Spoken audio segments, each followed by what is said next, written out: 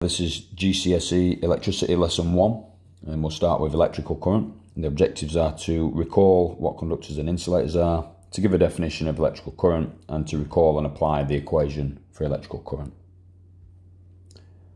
So electrical conductors and insulators. So an electrical conductor is a material through which electrical current flows easily. All metals are conductors. Electrical insulators are the opposite. They have a very high resistance to the flow of electrical current. So if you want to pause the video, maybe you want to make some notes. And if you want, you can put 1 to 6 in your book or on your paper, and then identify whether it's a conductor or an insulator. I'm going to go through the answers now. So copper is obviously a conductor, rubber, that's an insulator. Steel, conductor. Mercury, conductor. Paper is an insulator. Plastic, insulator. Diamond, insulator. And graphite is a conductor. Hopefully that went okay. Let's move on. Electrical charge. Electric charge can be either positive or negative. So a bit of a recap this, and you also do this in chemistry. In an atom, an electron has a negative charge that is the same size as the positive charge of a proton. Neutrons have no electric charge, it's 0. As an atom has the same number of electrons as protons, it is uncharged, so atoms have no charge. In chemistry and in physics, if you remove electrons, you would have an overall positive charge, which means you have a positive ion. And if you gain electrons, you have an overall negative charge, so it becomes a negative ion. But atoms are uncharged, so they have 0 net charge, the same amount of electrons as protons. So that's what electric charge is. Let's move on. If you want to make any notes, remember, just pause. Electric current. So the definition: an electric current is the rate of flow of electric charge. When I give you an equation, I'll show you how you can remind yourself of this in your examination. So that's this top one. So that's the definition. So definitely make sure you get that down. So this might not make as much sense until you see the equation. An electric current of 1 ampere or 1 amp flows when a charge of 1 coulomb passes a point in an electric circuit in 1 second. So if you had 2 coulombs of charge, which is what charge is measured in, passing a point in 1 second, there will be a current of 2 amps. If it was 3 coulombs per second, 3 amps. So metallic conductors, example copper wire, electrons carry negative charge from the negative side of a power supply around the circuit and back to the positive side. So the electrons would actually go this way. I'll just put E minus. However, when you do your calculations and in your diagrams and the questions that you'll get in an exam, electrical current is given as positive to negative. So the current is this way. Current symbol is I, we'll do that in a moment. So it's the opposite of what you think it might be. And it's called conventional current. So positive to negative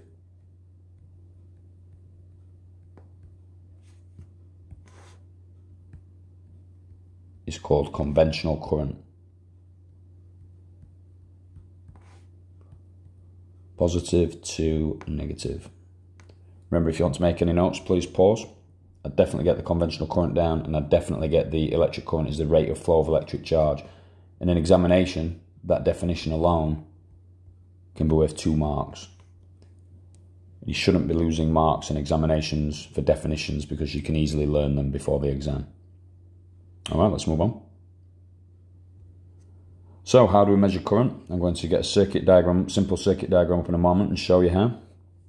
But as you might already know, these are all ammeters. So we measure electric current using ammeters. So we've got an electrical one on the left, school ammeter, very old school one on the right hand side, and then a super modern multimeter which can measure current as well in the bottom left. So let's have a look at this diagram. Okay, so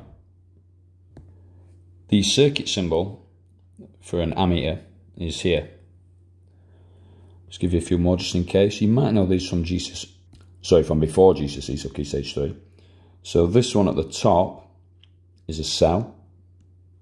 you might have thought it's a battery, but if you get 2 or more of those next to each other in what we call series, that would indeed be a battery. Okay?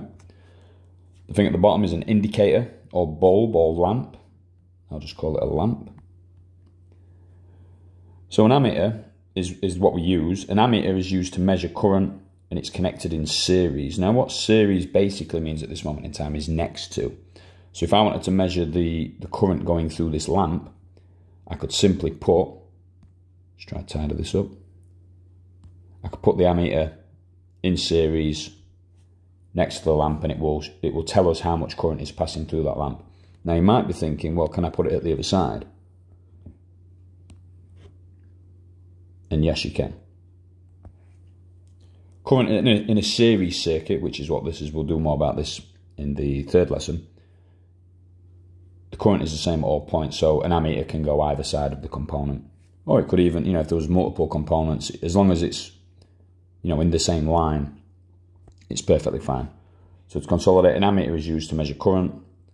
Current, remember, is measured in amps, and you put it basically next to the component. All right, let's move on.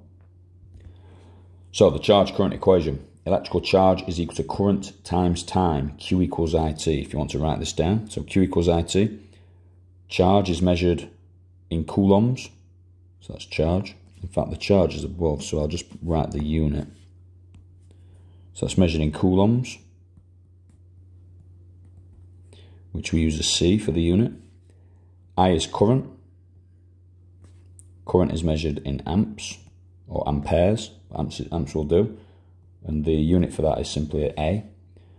T is time, measured in seconds. And then there's one more thing I want to show you with this equation before we do some practice questions. So we've got the equation, which is Q equals IT.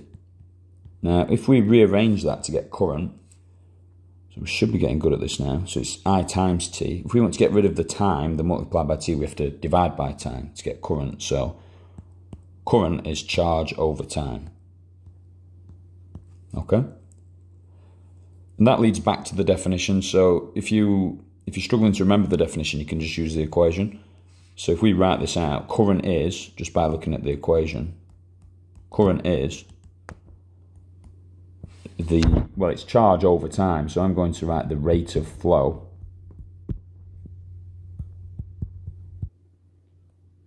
of electrical charge. You can just write charge.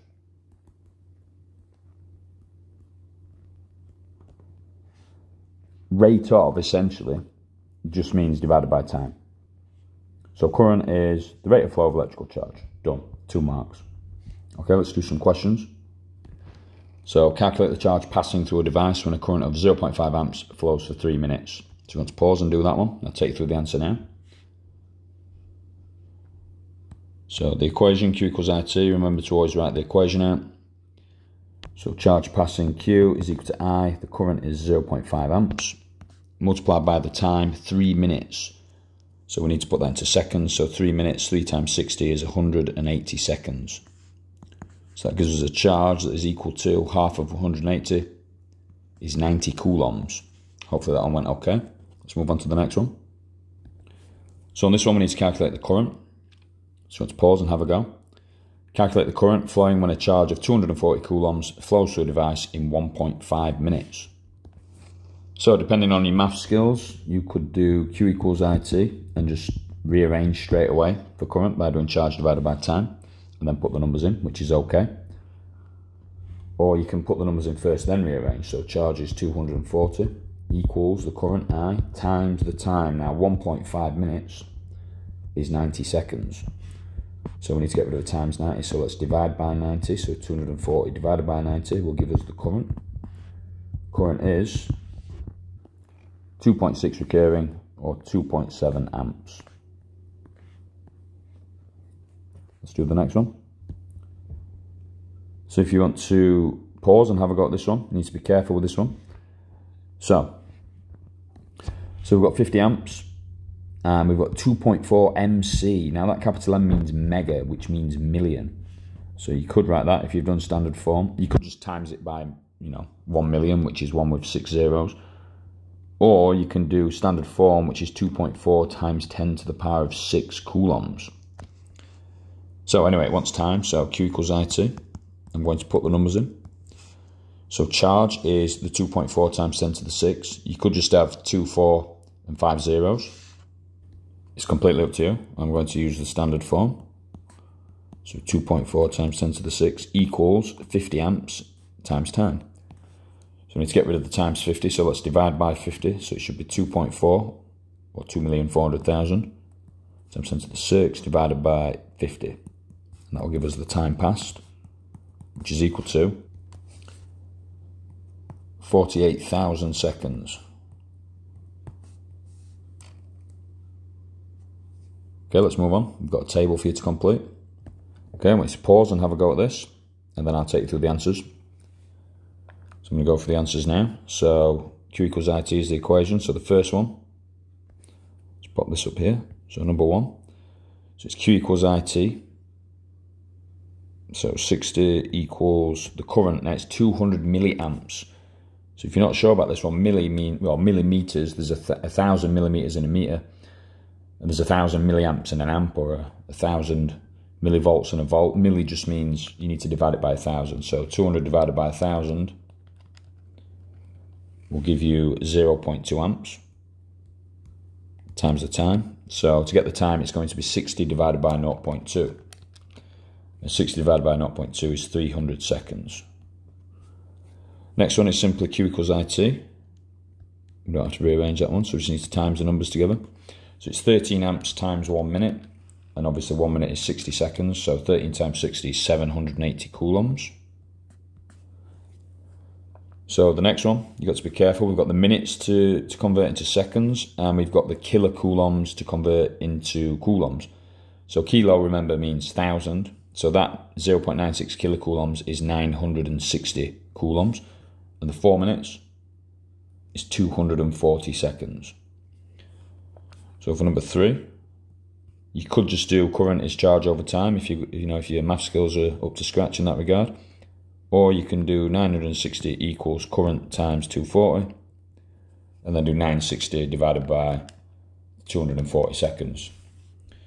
So that gives you a current of 4 amps. And the last one to find time. So it's Q equals IT. We've got milliamps again. Remember, that's just divided by 1,000.